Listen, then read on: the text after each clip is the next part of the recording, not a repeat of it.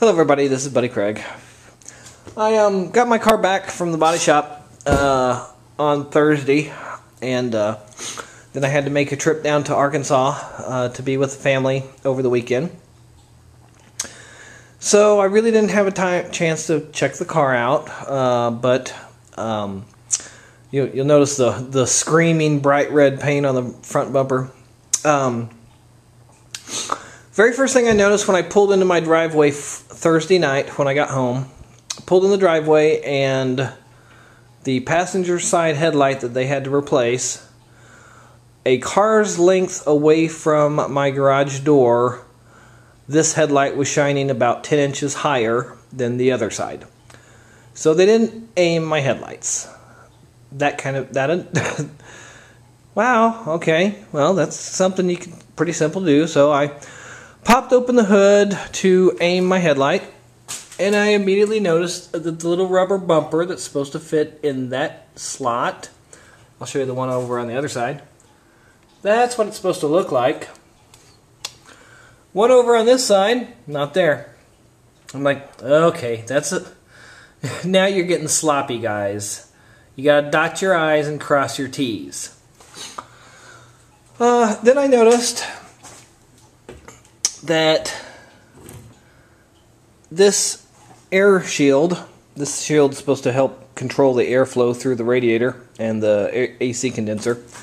Alright, this one here, I'll admit that I did not have a plastic pop-in Christmas tree plug. I just had a zip tie there holding this in place. But someone took a screwdriver or something, you can see by this scratch here, someone took a screwdriver and just popped that zip tie loose, and then they didn't do anything about it. When they put this back in place, they didn't put in one of the little Christmas tree holders. This right here, that's supposed to be tucked under the fender, not on top of it. This little, that's right, but really, come on, really, you're gonna do that? So I wasn't impressed there. So the headlight wasn't aimed, missing a couple little cheapy pieces. But wait, let's go underneath the car to where the really fun stuff starts.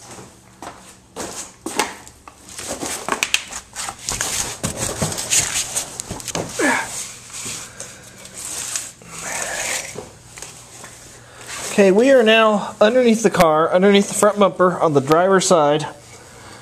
You see this wadded up piece of flexible rubber?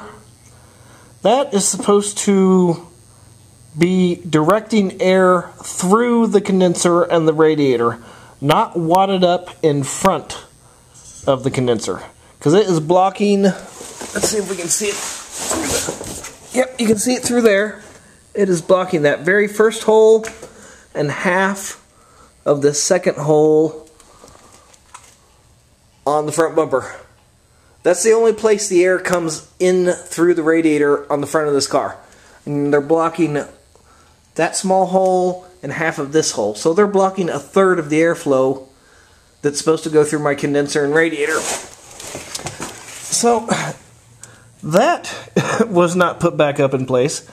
Now let's just pull it down here. Look up a little higher. There's another rubberized flexible piece of plastic that it's obviously not in place either, because it is blocking the top corner of the radiator or the condenser. Rather than directing airflow through it, it is completely blocking it. Little trivial thing over here. They had to take this splash shield off to replace the front bumper cover. That screw, they must have just grabbed a hold of this piece of plastic and yanked it down and popped it off of this screw rather than taking the time to unscrew that out. Because I've been underneath this car, I don't know, I've owned this car maybe 4 years now. I would have noticed that. Because I'm not a body guy, but I am a mechanic. So I'm going to forward this, I'm going to put this video up on YouTube as private and send the link. I don't know what else. I'm just changing the oil. I'm giving my car an oil change. after the trip down to Arkansas. So I don't know what else I'm going to find unusual about their repair, but I'm going to make this video on YouTube. Make it. I'm sorry, I'm looking at the headlight. I don't think the headlight bracket is all the way down into the cross member that goes across the front of it. Really. I'm going to make this video private, and I'm going to email the link to the owner of the body shop that I took my car to, which I've been a parts guy for 18 years, and I really had a lot of respect for these guys by the way that they treated me when they were my customer buying body parts. When I was at a Nissan and Hyundai dealership, they would buy sheet metal from me. And the way they treated me is the reason I went to them.